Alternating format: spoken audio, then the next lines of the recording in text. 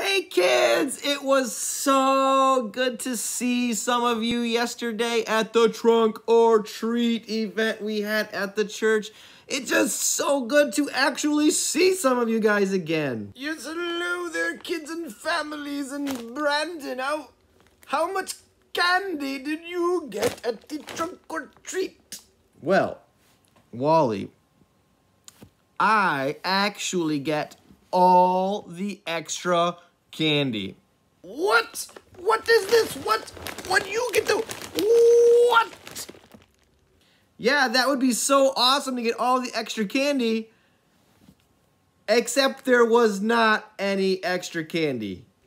Brandon, that's because I have it all. Here and my squirrel friend Gerald, we have all the candy.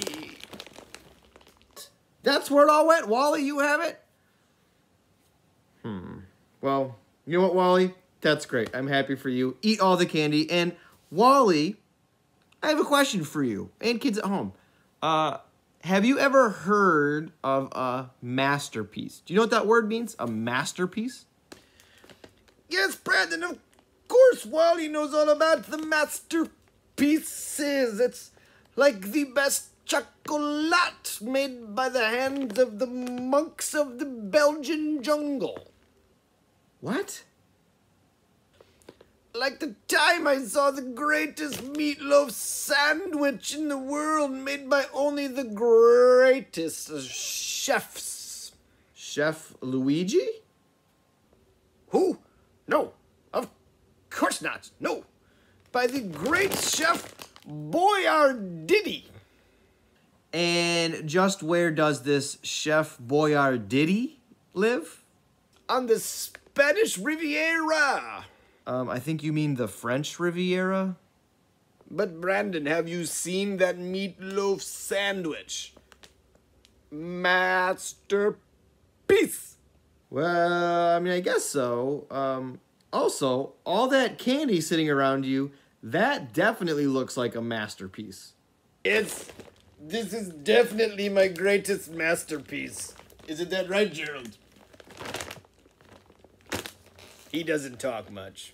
Wally, a masterpiece is something incredible that somebody creates. Kind of like you created that incredible pile of candy. It's a masterpiece. Well, I cannot wait to make all of this candy disappearing.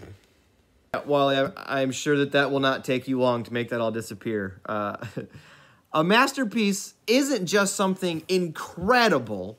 It's also something with a lot of value. Something very important. Something very special. We could say it's something that is very wonderful. It's amazing. It's a masterpiece. Well, Brandon, can a person, an individuality, can a person be a masterpiece? That's a good question, Wally. What do you think? Well, I don't always feel like all of those things. I don't always feel very valuable or incredibleness. I don't always feel very amazing. Kids at home, do any of you ever feel that way too? You kind of feel like Wally, like you just don't feel very special. You don't feel incredible or wonderful. Sometimes I feel that way too, Wally. Isn't our big idea this week something about that? Yeah, Wally, actually it is. Our big idea today is that I am wonderful because God made me. What about when I don't feel wonderful? Well, you know, Wally, I feel that way sometimes too. You know, maybe those guys from Grow TV, maybe they can help us out.